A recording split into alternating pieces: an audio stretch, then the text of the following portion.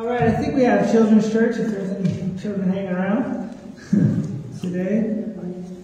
So now's your opportunity to do that. Go back there. As always, kids are always welcome to hang out in the service as well. If you have your Bibles this morning, we're in Psalm 119. Psalm 119. We're going to be looking, continuing our study through our walk through the book of Psalm, or the chapter of Psalm 119. We're going to be looking at verses 129 through 136 this morning. But before we get into the word this morning, I'd like to have a word of prayer. Father God, thank you, Lord, for all that you do for us. We thank you for your word. God, help us to learn, to grow, and to shine that light to the world that needs it. In Jesus' name, amen. You ever watched a movie, and I'm sure most of us have, and if you have watched enough movies, you've inevitably seen the scene where there's a person and he's in this dark place, and there's this door that they come to. And they open the door and light just starts bursting forth through the door, right? You kind of see it. Maybe as they crack it, it starts to show the beams, right, of light. And it just comes bursting forth and illuminating what's on the other side. Psalm 119, verse 130 speaks of this. It says this. It says, the unfolding of your words gives light. It gives understanding to the simple. He talks about, so this verse talks about the unfolding of God's word giving light. The language here actually suggests an opening of a door to understanding. In fact, throughout our focal text today, we see this interplay. We see this back and forth, if you will, between the psalmist speaking of the light of Scripture and the light that Scripture gives and the call to obey what has been illuminated by that light. Let's walk through it. Starting verse 129. It says, your statutes are wonderful, therefore I obey them. The unfolding of your words gives light, it gives understanding to the simple. I open my mouth and pant, longing for your commands. Turn to me and have mercy on me, as you always do to those who love your name. Direct my footsteps according to your word. Let no sin rule over me. Redeem me from human oppression, that I may obey your precepts. May your face shine on your servant, and teach me your decrees. Streams of tears flow from my eyes, for your law is not obeyed. When you're talking about this light, we see in verse 130 that it gives understanding. We also see in 133 that it gives direction. It says, direct my footsteps according to what? Your word. And so it's the psalmist's prayer in verse 135 that God will shine that light. His face will shine that light on his servant. Now, due to this unfolding of the light of God's word, there's this desire for, and in fact, a call to obedience. Look at verse 129. Your statutes are wonderful, therefore I obey them. Look at verse 131. I open my mouth and pant, longing for what? Your commands. Verse 134. Redeem me from human oppression, that what? I may obey your precepts. And in verse 136, streams of tears are flowing from his eyes because the law is not being obeyed. Look at that verse. Look at 136 again. Streams of tears flow from my eyes, for your law is not obeyed. There are those who do not obey God's law, even though the light is there and has been illuminated to them. Why? Well, consider this. Light and dark is a consistent theme throughout the Bible. Turn with me, if you will, to Ephesians chapter 5. We're going to look at this as an example. Ephesians chapter 5. And we're going to kind of walk through this passage a little bit, starting in verse 3. So we can dig a little deeper into this concept.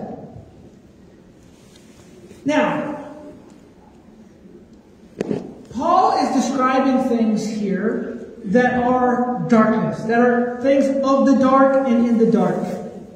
And the concept is, he begins with the first thing in verse 3 and 4. He says, "But among you there must not even be a hint of sexual immorality, or any kind of impurity, or of greed, because these are improper for God's holy people.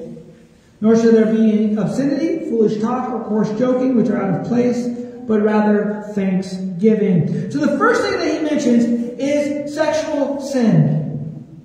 Now this refers to illicit sex. That might mean premarital sex, sex outside of marriage, adultery, LGBTQ, bestiality, or incest. And we are often accused as Christians of looking at things like this and hyper-focusing on sexual sin in this world. We get called out for all the time. But see, the Bible actually puts sexual sin in a specific category. Look at 2 Corinthians 6:14. Where'd it go? Oh well. It says, "Do not be yoked together with unbelievers, for what do righteousness and wickedness have in common? Or what fellowship can light have with darkness?" Okay? We are actually called out from the darkness and not to engage in these things. The Bible said, like I said, that sexual sin is a special category of sin. 1 Corinthians 6, verse 12 to 19 says this. This is Paul again, and in the context of a rather disgusting situation that was going on in the church, where a man was having sexual relationships with his mother, possibly his stepmother. You can't be 100% sure, but that was happening. And the church was not just condoning it, they were actually celebrating it. The church was celebrating it. And here's what it says. Here's what Paul says. It says, "I have the right to do anything you say, but not everything is beneficial. I have the right to do anything, but I will not be mastered by anything. You say food for the stomach and stomach for food, and God will destroy them both. The body, however, is not meant for sexual immorality, but for the Lord, and the Lord for the body. By his power, God raised the Lord from the dead, and he will raise us also. Do you not know that your bodies are members of Christ himself? Shall I then take the members of Christ and unite them with a prostitute? Never. Do you not know that he who unites himself with a prostitute is one with her in body? For it is said the two will become one flesh. But whoever is united with the Lord is one with him in spirit. Flee from sexual immorality. All other sins a person commits are outside the body, but whoever sins sexually sins against their own body.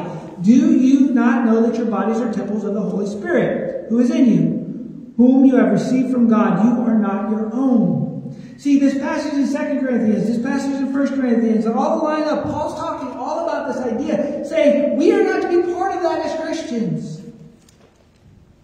We are not to be part of that as Christians, because why? That is of the dark.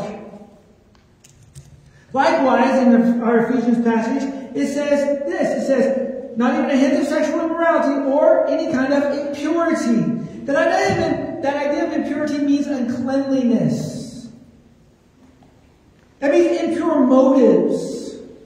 If we were to put it in our common context, it would be placating the culture for the sake of comfort and ease. Our motives are wrong there. Our motives are we want to make it easier on ourselves. That's our motives. So we want to stay in the darkness to avoid conflict, or even worse yet, to satisfy our own fleshly desires. But like I said, we're not supposed to be part of that. And if we do that, we are lying to ourselves and we are lying to others. Ephesians chapter 5 goes on and says, not even a hint of sexual immorality or any kind of impurity or of greed. Now there's this Jewish understanding that idolatry is the root of all sin, but greed encompasses all others, as it's the motivation for all other sins. We want what we want when we want it, as much as we want it. And there is no satisfaction in greed. There cannot be, nor will there ever be any satisfaction in a greedy heart. Why? Because we will constantly want more. We will want more money. We will want more entertainment. We will want more comfort. We will want more of whatever. But that's what the world desires, constantly wanting more, to consume more. And when we do this, it builds within us a sense of entitlement, not only that we want more, but somehow we deserve more. And whenever we get that sense of entitlement, there is no gratitude, there is no thankfulness, because we want or what we think we should have. And there is never and can never be any joy in that. None. Because we will be shackled by our own desires and our own greed, because nothing will ever be enough. In verse 4, he mentions obscenity, that's filthiness of speech, or foolish talk, that's talk that's devoid of understanding, or coarse joking, that's humor in a bad sense. These are what we would call sins of the tongue. And sins of the tongue are how we reinforce these godless lifestyles of impurity and sexual immorality and greed. Now, I've often said, especially when we've been talking about the Psalms, there tends to be a hinge point in passages of Scripture. Kind of a but God moment, right? Where something changes and the tone changes.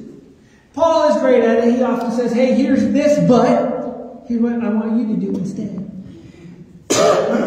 Verse 5 is where we start to see that hinge in this passage. It says this. It says, for of this you can be sure, no immoral, impure, or greedy person, such a person is an idolater, has any inheritance in the kingdom of Christ and of God. See, he's saying these things, this impurity, this sexual sin, this impurity, this greed, these sins of the tongue, these things are idolatry.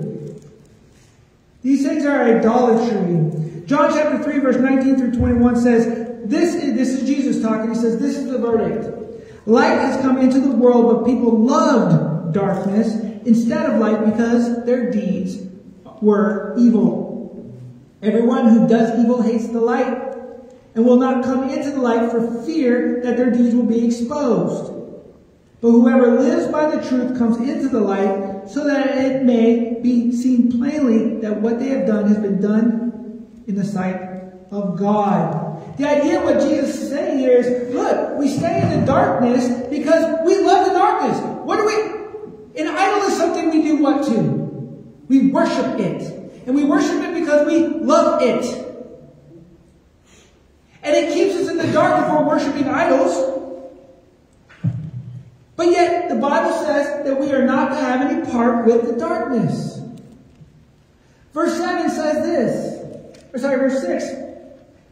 Let no one deceive you with empty words, for because of such things God's wrath comes on those who are disobedient. Therefore do not be partners with them, just as our 2 Corinthians passage says here. Why? Because when we stay in the darkness, it actually causes more problems. And it pulls us deeper into our sin. Light cannot live in conjunction with darkness. This is a physical fact of the world. Like physical science fact of the world. Light and darkness cannot coexist. Because as soon as there is light, darkness goes away. There is no yin-yang principle here. Okay? None.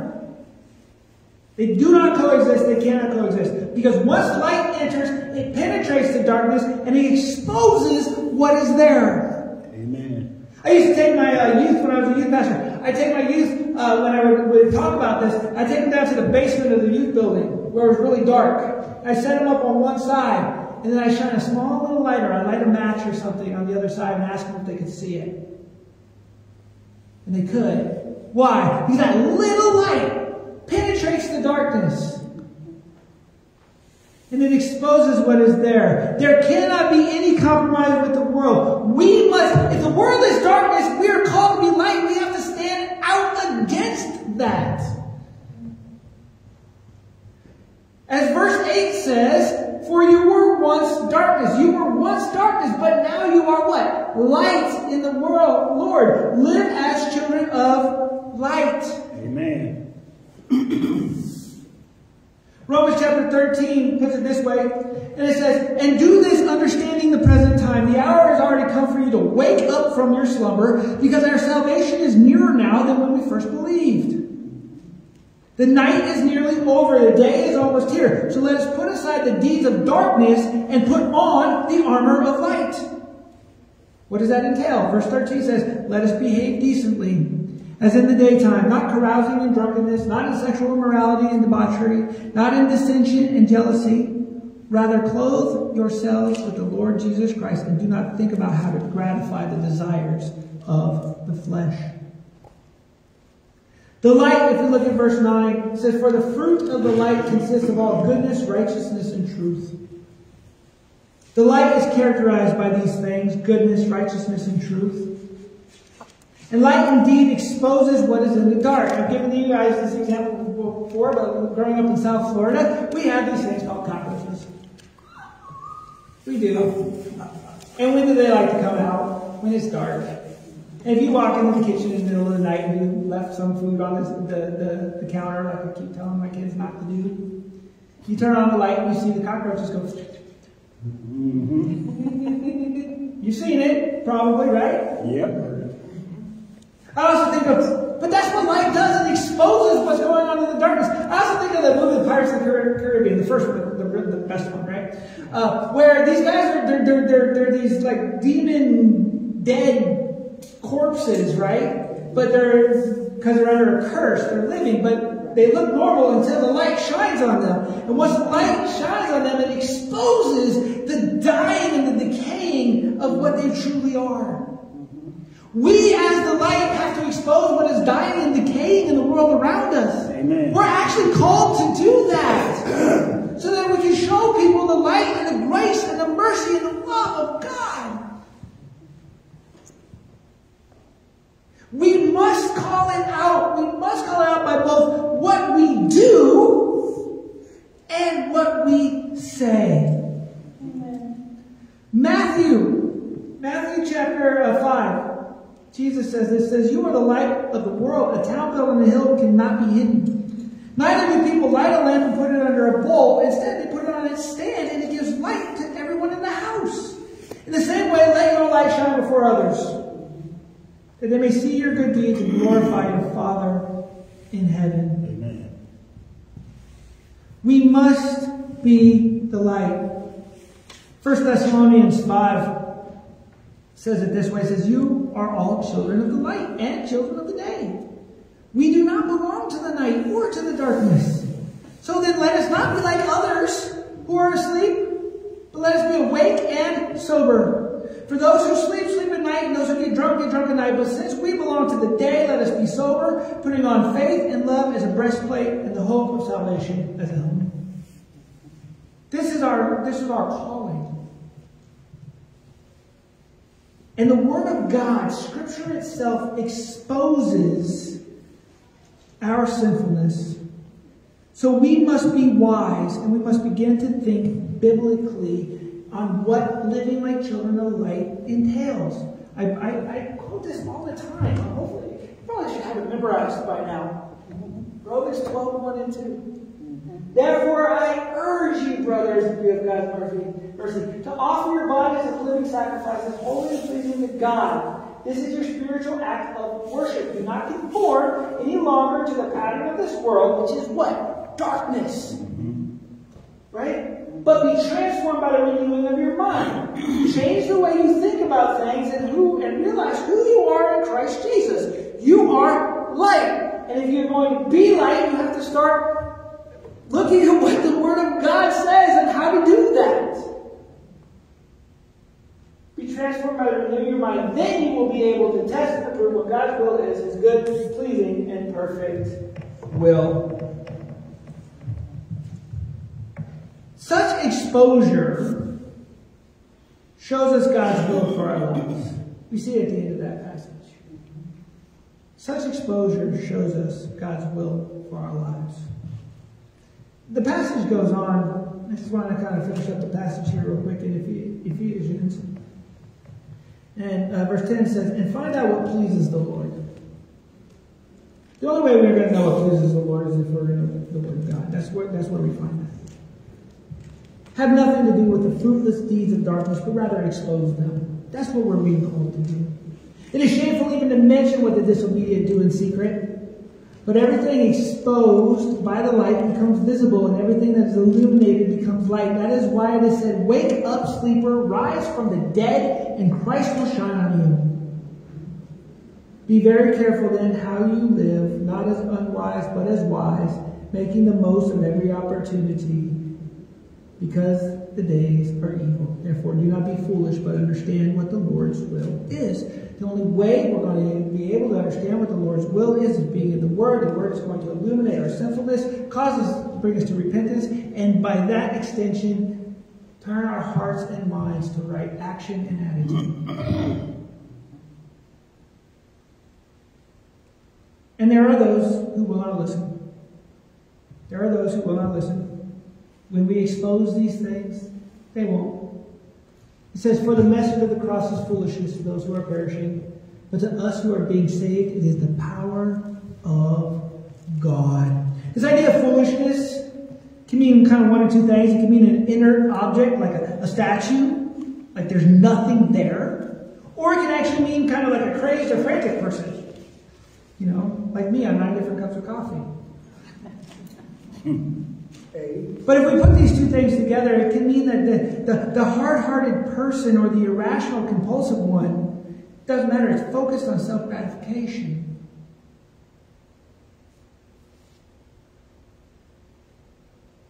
And the light will expose our foolishness.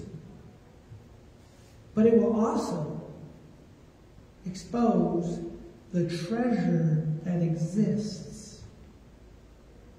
I think of another movie. The Mummy, right, with Brendan Fraser, the good one, right? Yeah.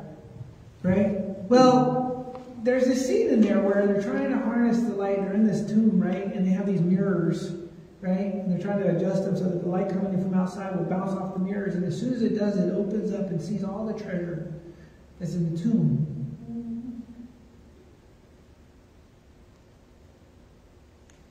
If we open up the light of the Word to those we come in contact with, we're illuminating the treasure of the Word of God to them.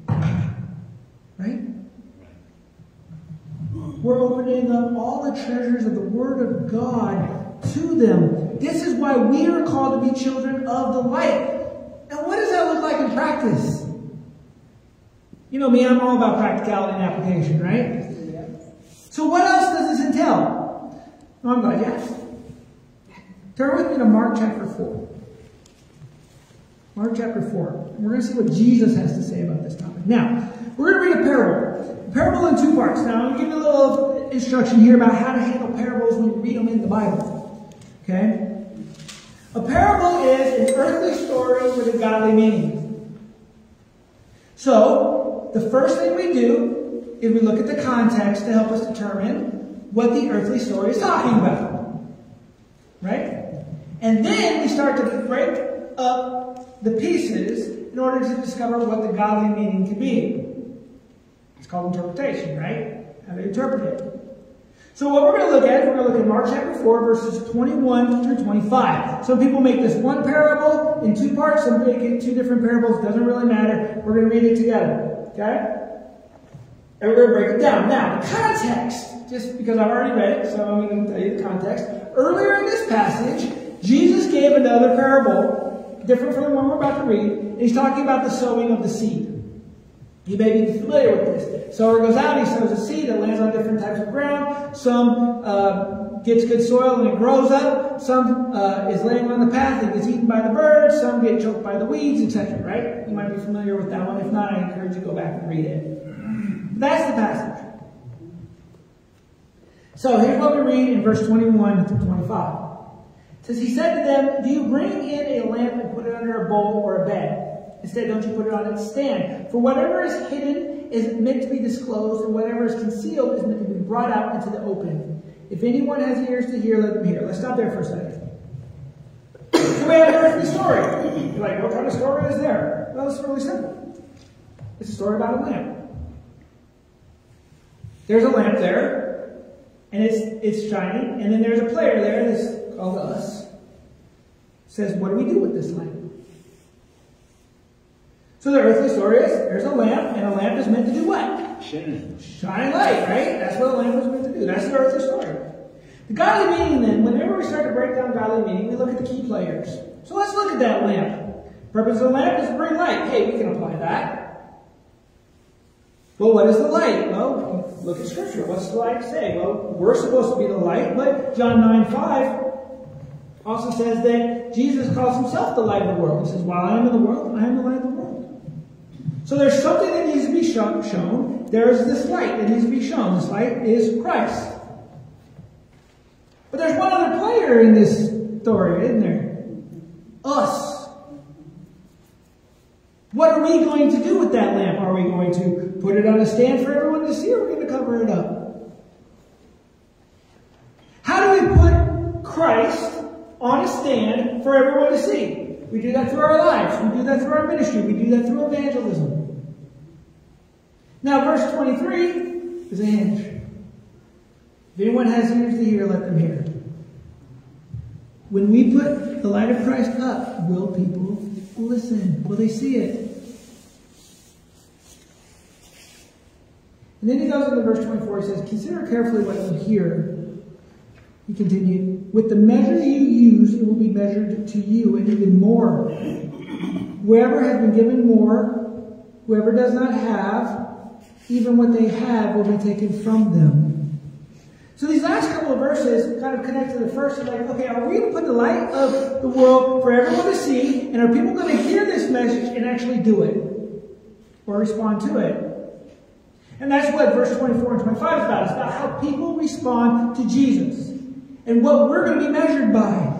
And it talks about that. It's really kind of odd, because oftentimes in Scripture you see, the poor, the dichotomy of the poor and the rich. The first will be last, and the last will be first, and the rich will be poor, and the younger will serve the older. Right? But here we don't see that. Here we see the rich getting richer, and the poor getting everything taken away from them. Well, put this in context. We have to understand the context. The rich are getting richer in a spiritual context. You put the light of Christ into the world, you will hear the gospel, you will learn, and you will grow in Christ, and you will become richer for it. Your spiritual life will grow.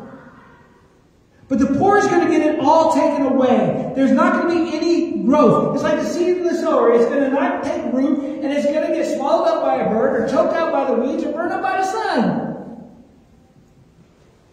And then at some point, your faith will dwindle to the point where, guess what? There is nothing left. And those who do not have the light are destined for one thing, and that is hell. Amen. So the challenge then is, first of all, what is the light exposed in your own life? That's the first question. The next question is, okay, so now that the light has exposed that old sinfulness in you, how are you going to respond? Are you going to repent, or are you going to leave it at that?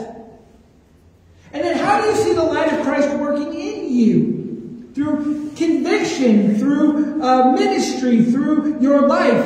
Are you getting rich, or are you getting poorer? Are you going to lose everything? Knowing the depths of our sin, I said it before, knowing the depths of our sin, we can then understand the love of Christ so much more deeply. But the question is, how are you going to respond?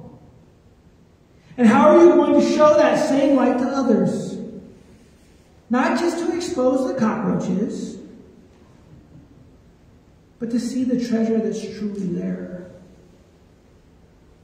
You see, the exposure that's brought about by the Word of God is an act of mercy by God Himself. When we sin and broke our relationship with God, we don't deserve squat. The act of mercy was bringing Jesus and then leaving us His Word so that we can know that and respond to it. That's an act of mercy by God Himself. It is revealing who Christ is to us. It's akin to the woman caught in adultery. Y'all remember that story. There's mercy there. She's seen it. And now what does Christ call her to do in response to it? To live a life of obedience. On the road to Emmaus, that passage we read earlier, and there's a reason why I started with that. In the road to Emmaus, the story we read, the two men are walking with Jesus. They didn't know it was Him.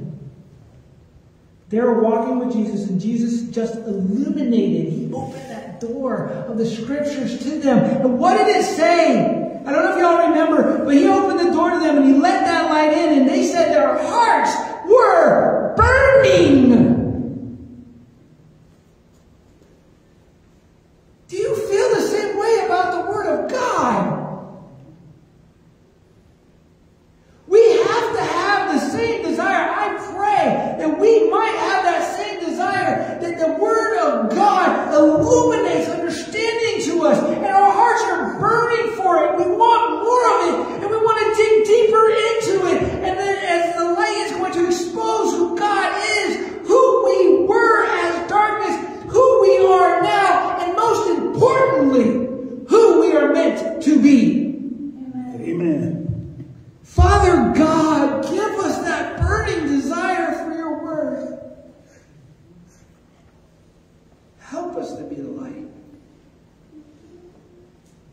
In Jesus' name. Hey, Father. Amen. We're going to close our service with an oldie but a goodie.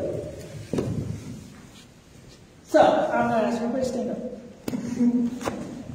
Have some fun with this one, guys, okay? 1, 2, 1, 2, 3.